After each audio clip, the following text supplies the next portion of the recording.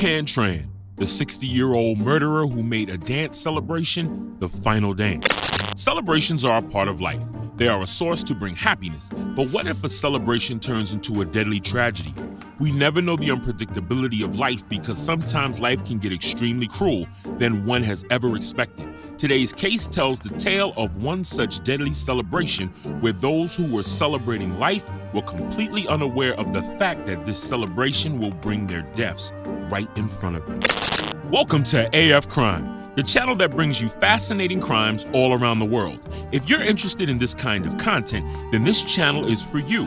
Make sure to like this video, click on the subscribe button, and turn on the notification bell to keep you updated on our recent uploads. Now, let's get right into the video and investigate more about this strange case which shook entire America to an extent that they are finally thinking of executing strict firearm laws.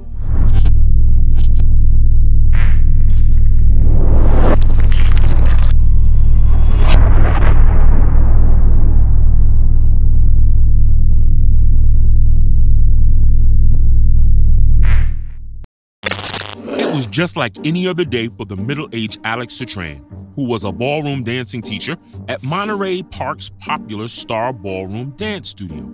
He knew that today was going to be an extremely busy day because it was the night following the Chinese New Year.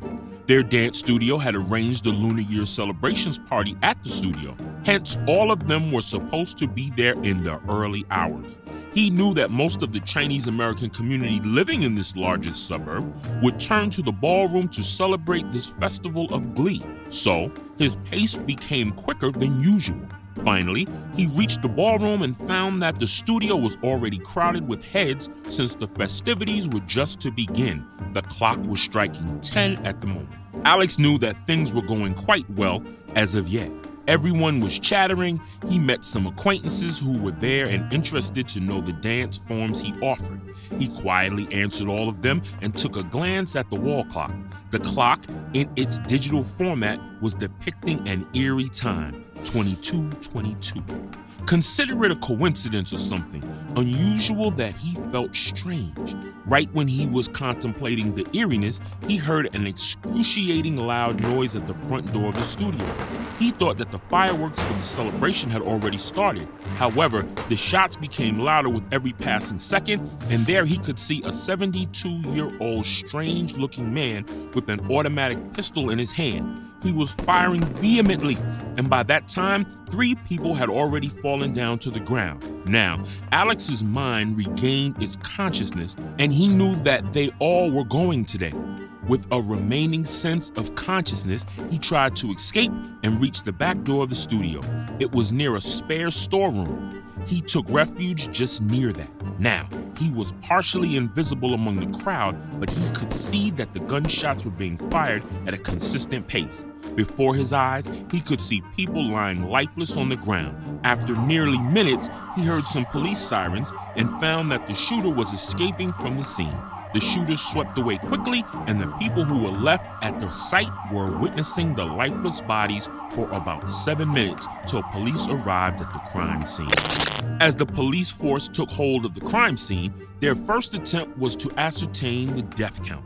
10 people were instantly pronounced dead, and the rest of the injured was sent to the hospitals. Right after a few hours after the attack, another person died because his injuries were enormous.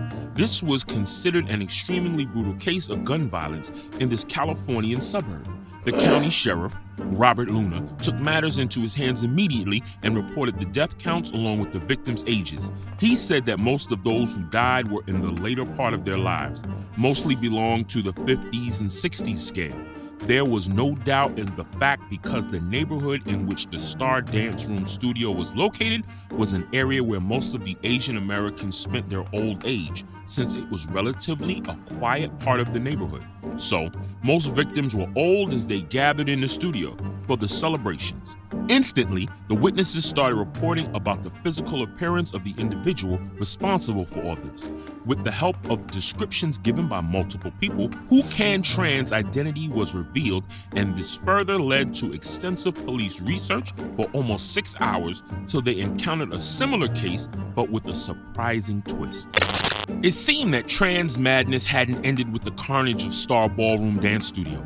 but then he went to another studio right after this. Fortunately, Brandon Say, who was a young operator of the dance hall, immediately took hold of Tran, and with the help of another man, both of them tried to take the weapon from him. In this tussle, Tran knew that he couldn't win from two people at the same time, so he fled.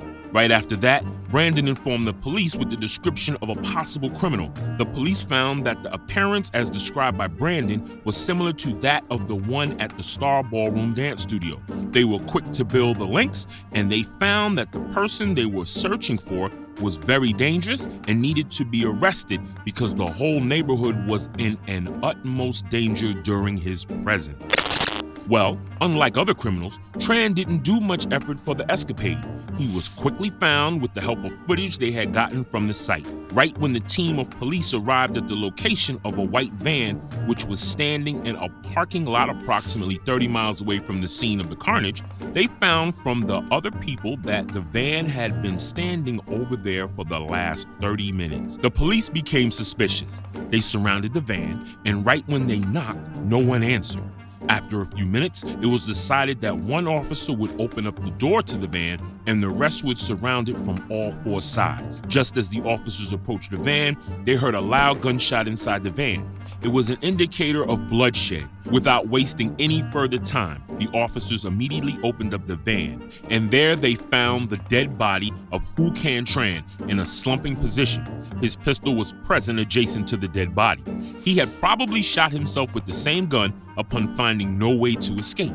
The mystery was resolved within an instant. The murderer of 11 people had killed himself too, but there was still a conundrum attached to the case. Why had he done this?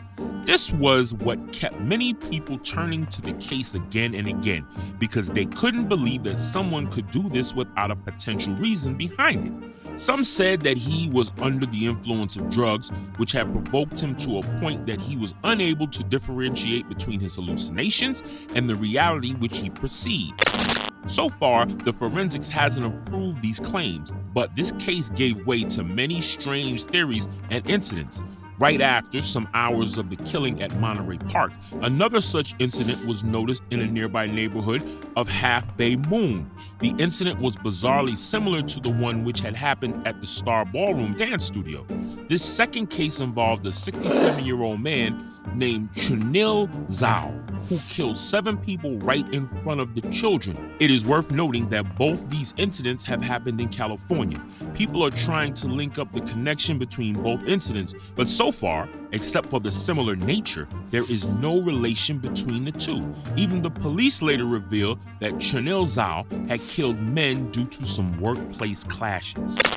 Police further revealed some interesting details about the life of Tran. The most interesting fact was that the dance studio, which he made a target later on, was once a hub of his professional growth. In fact, he had met his future wife over there, as he was a dance instructor over there once. Though the couple split later on in 2006, his identity gave a permanent space to Star Studio. His wife also revealed that later on he adopted the profession of a truck driver to sustain his life, but his nature was always odd from the beginning. She describes that the couple separated because of Tran's hostility and abusive behavior. Some of the previous dance instructors who remembered Tran also reported the same thing about his behavior. The most shocking thing is that he was friendless. Soon after his divorce, he started living on his own in a mobile home and cut his ties with his friends and other family members. The police report further tells that the reason behind his lost bonds was his actions of theft and suspicious behavior, so he had no one to call a family.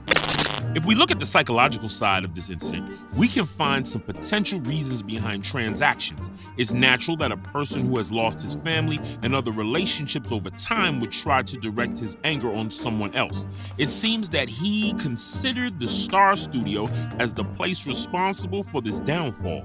At the moment, the initial claims revolve around a tale of personal revenge, but as the case will further unravel itself, new details will make their way. Only then the true motive behind the action can be found.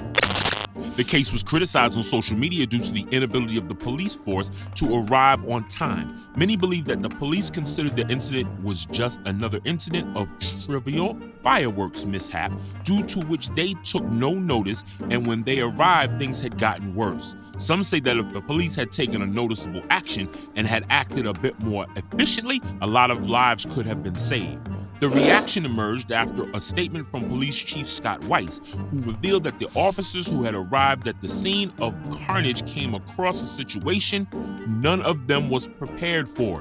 He also revealed that this was due to a probable idea of the celebrations going on in the neighborhood.